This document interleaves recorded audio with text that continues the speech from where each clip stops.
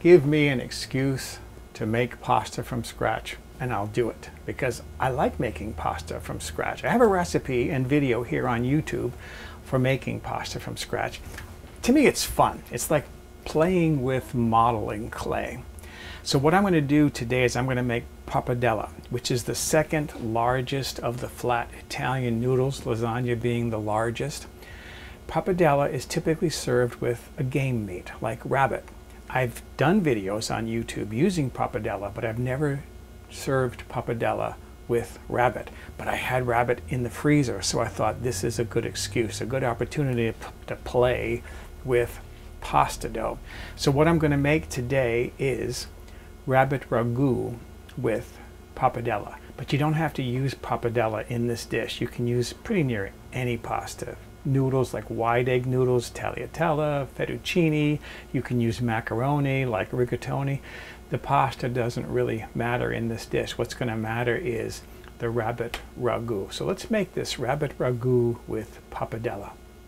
I need 2 3/4 pounds or about 1.2 kilograms of fresh plum tomatoes that I have to peel. So the easy way to do this is with a small knife, paring knife, score an X through the skin on the bottom of each tomato. That'll make it easier to peel later.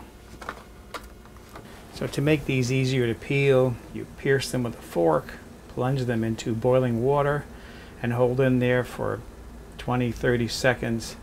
What that'll do is it'll just cook the flesh right under the skin, and you'll see it start to split sometimes. That's a good indication this is ready to peel. When I go to peel this, that peel will come right off. So here are my tomatoes.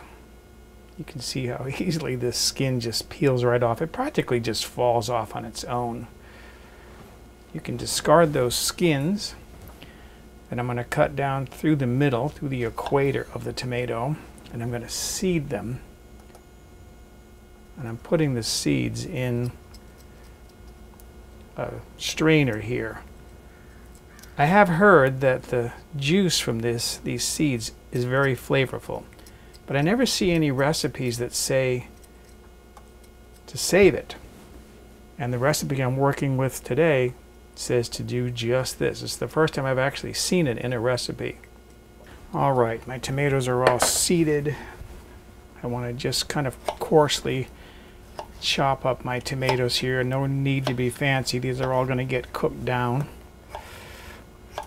The last step is to deal with these seeds. So I'm just pushing with a spatula. If what I know is correct, I mean, I haven't been to culinary school. I'm not a chef.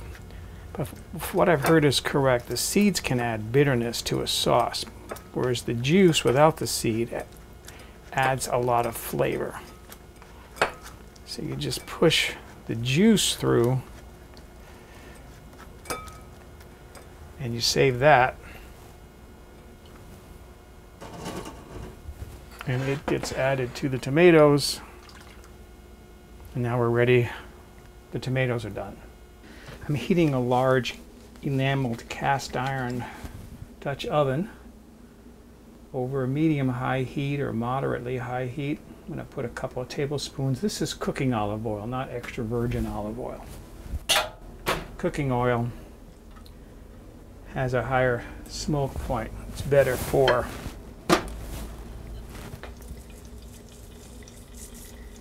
using my left hand for the salt and the right hand for the meat. I'm seasoning these pieces as I put them in. Anyways, the cooking olive oil is a bit of higher smoke point, so it's better for browning things. If you brown in extra virgin olive oil, it'll burn.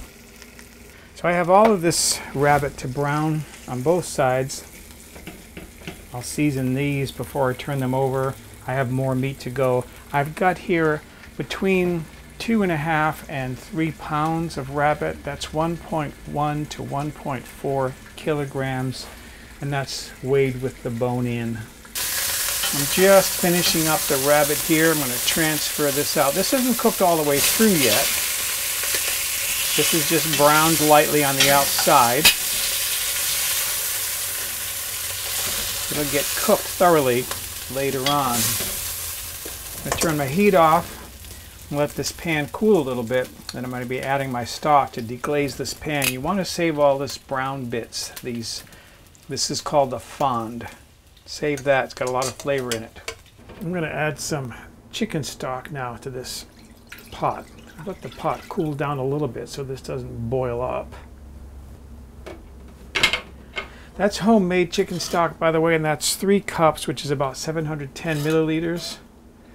I'm going to bring that to a boil, and then I want to deglaze this pan by scraping up those brown bits.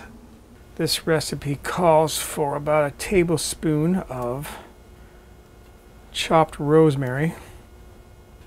So I pulled a little branch off my rosemary bush from my garden. I think I've got enough there. I want to give these a nice chop so I can chop them down fairly fine. I want a nice small mince here. And that looks pretty good right there. Measuring spoon. That's it. Tablespoon, perfect. So my stock is just now coming to the boil.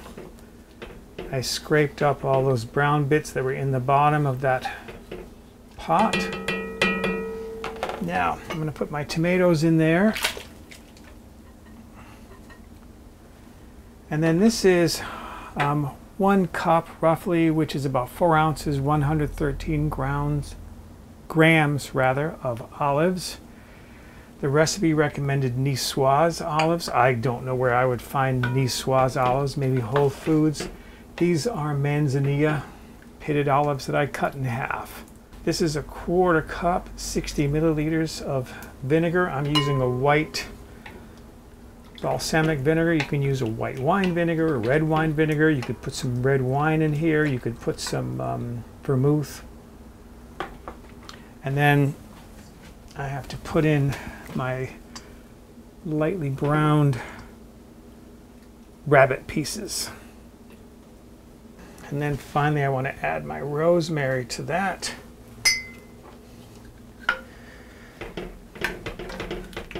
Get that stirred in, push that rabbit down, get it into the liquid. That's looking good already, doesn't it? Ooh, that's looking good. Okay, I'm going to put a cover on this, and I'm going to simmer this over medium-low heat for about an hour to really cook that rabbit well. This has been cooking now, partially covered, for 1 hour. Look at that. Isn't that beautiful? I did take a little taste of this sauce for salt, and the sauce is fine. I tend to cook with very little salt anyways. Now I need to transfer my rabbit pieces out of here, and then I can continue cooking my sauce. I took my rabbit pieces out of this pan, and now I brought my heat back up again. I'm going to bring this to a boil. It's just now starting to come to a boil. I'm going to simmer this over low heat for another 30 minutes uncovered to let it thicken. Meanwhile, my rabbit pieces are going to cool because I have to debone those pieces and put the meat back in my sauce. I just turned the heat off under this. That looks really nice. That's thick enough. That'll be fine for my pasta sauce. I have to work with my rabbit, and I have one more ingredient to add to that. One of the ingredients that the recipe called for was soppressata, which is an Italian sausage. I didn't know where I was going to find that, so I bought instead some prosciutto, and I looked online and they said prosciutto is a good substitute for soppressata, but when I was in Costco they had a sample pack of different sausages, and one of them was soppressata. Now you're going to see it 2 different ways. Some with 2 P's, some with 1 P. I did go online to see how it was pronounced. The Italian is soppressata. So I'm going to go with 1 P. It just seems more effective for me. And I'm going to open this up. I have to dice this up to go into my sauce, the recipe, the original recipe calls for 6 ounces, 170 grams. This is 4 ounces, which is 113 grams. I think 4 ounces is plenty in this sauce. I'm just finishing up dicing this. I think I called this a sausage. This is a salami. By the feel of it, by the taste of it, this is a salami. And if you can't find either soppressata or prosciutto, I would say a dry Italian salami would be good enough. That's what it tastes like to me. Next, I have to debone my rabbit pieces. Get all this meat off. This is still warm, but it's not too warm to handle. I should say it's hot, but it's not too hot to handle. And I want to get the meat off and kind of shred the meat up. Put it in a bowl.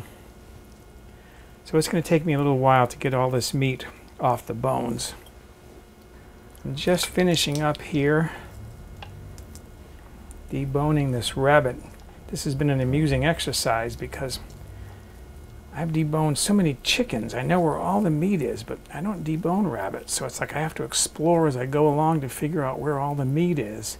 And you want to break it up and shred it up so that it's in small pieces. It'll kind of blend into the sauce a little bit. You don't want it to be all ground up like ground beef.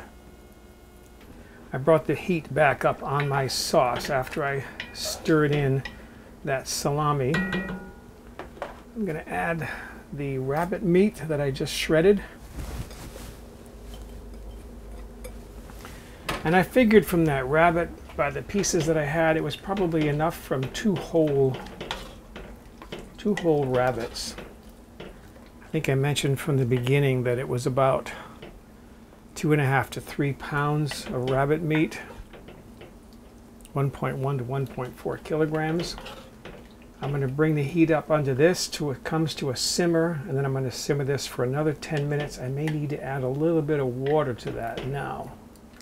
I have 2 pieces of pasta dough here that I made last night. Each of these is 1 egg plus enough flour to make a dough. I'm going to use only 1 of these. 2 of these will feed 6 people. The sauce that I'm making is going to feed 6 to 8. All right, I'm ready to start rolling here. Just going to flour that lightly before I put it through my pasta machine. As I mentioned at the outset, you don't need to make your own pasta from scratch. You can buy a lot of the store-bought dry noodles. Just cook them according to package directions. I enjoy making my own pasta.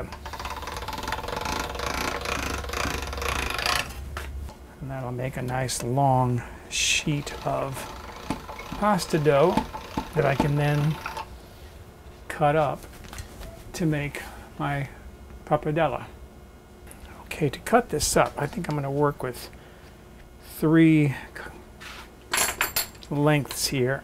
I'm using a fluted cutter.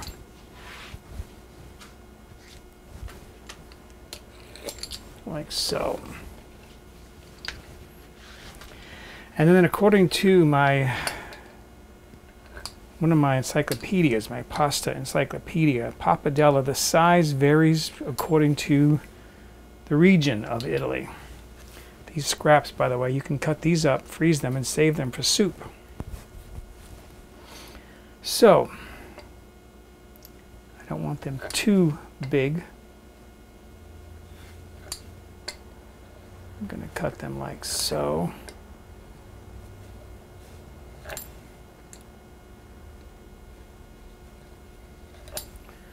And then I can trim these to get rid of those odd edges. And that is pappardelle. It's rather a large pasta, large flat pasta. Maybe take a little bit more off of that one. So that's what I would call pappardelle, right there. I have the rest of this to cut up. Meanwhile, I've got water coming to a boil on the stove, and as soon as it's boiling, I can start cooking my pasta. This will cook in like a minute because it's fresh, raw pasta rather than dry pasta, which, depending upon package directions, can cook in 8 to 12 minutes. I am ready now to plate my pappardelle, beautifully cooked. I dressed that with a little bit of extra virgin olive oil. This is a lot of pasta, a lot. I mean, that's enough really for 3 people right there, but it looks good when the bowl is full. And then taking the lid off my sauce, I'll put some of my Rabbit Ragu on top. There it is. I'm not someone who puts cheese on everything, but what I do like to do, I like to sometimes dress it with a little bit of extra virgin olive oil, just drops, to give it a shine.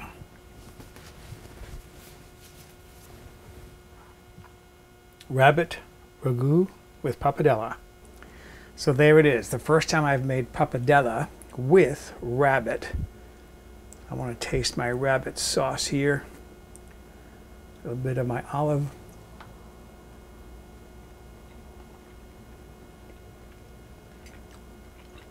That is so good. Oh, that is good. And I was thinking, this would be a good way of using up leftover turkey. This being November, Thanksgiving is coming. You could make a sauce. Motorcycle going by. You could make a sauce with your turkey meat, just like this, serve it over pasta. It's a way of using up some leftover turkey meat.